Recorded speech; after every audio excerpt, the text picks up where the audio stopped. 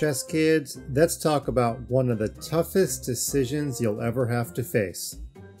Eggs or pancakes? Yeah, I don't know the answer to that one either. Kind of depends on my mood, but in chess, one of the toughest decisions will not be what food you put in your belly, it will be whether or not to do active or passive defense. And today, we look at a great example of that from the ChessKid voice of Ukraine, Grandmaster Anna Muzychuk, in a recent game. Now she's black, and I'm going to tell you, she's lost. However, luckily for her, she's not playing a computer, she's playing a real human being, and she has to decide what to do about this pawn coming down the board, and possibly this other pass pawn coming down the board.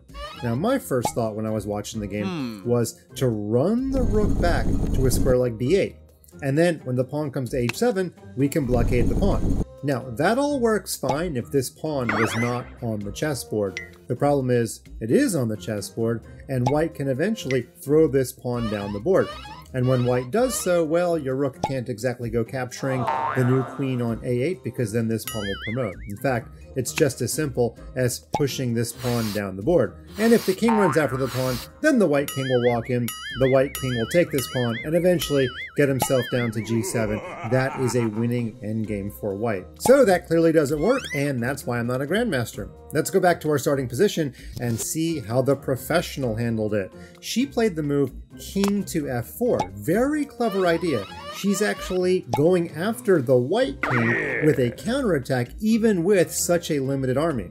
Now, I did tell you that this position was losing for her, but here she would require her opponent to play a very, very difficult chess move. Apparently, the only winning move for white is rook to h5. Now, how many of you saw that coming? Probably not very many of you.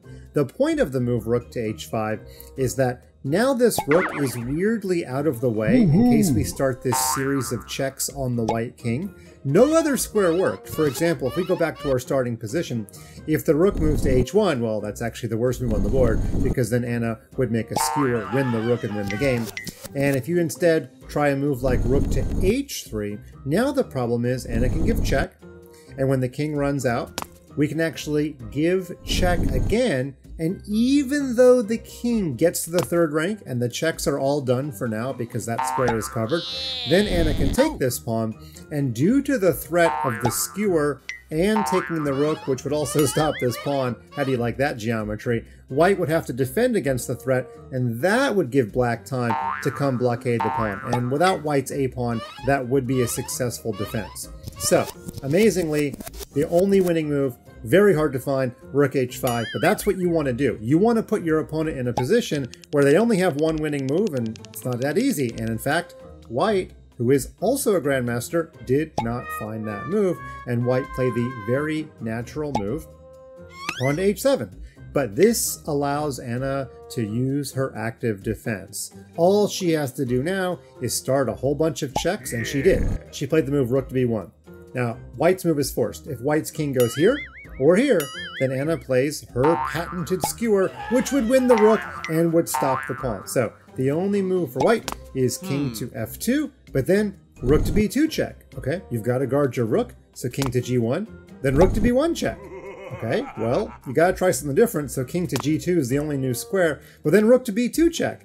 And you can see they're just going to go back and forth for a draw. White better not try to win this game anymore, because if white's king comes to the square h3, it's actually just mate in 2.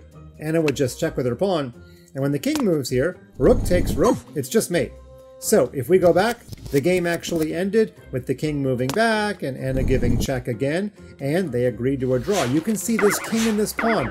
Even though it's such a limited army, the active defense is what got the draw. And I will tell you, if you're ever unsure about which one to go for active defense. There's more chance your opponent will make a mistake when you're putting pressure on your opponent. We saw it here, now maybe you can go use it in your endgames.